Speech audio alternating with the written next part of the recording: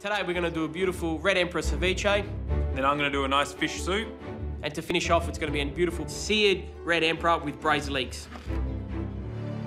Try and keep those fillets nice and tidy, eh? Yeah, and a big rib cage, these fish. Oh, look at that. That's not pretty. You know, the Tatali's had all the power, choosing the ingredients for everyone else as well as their own. And now they're absolutely butchering it.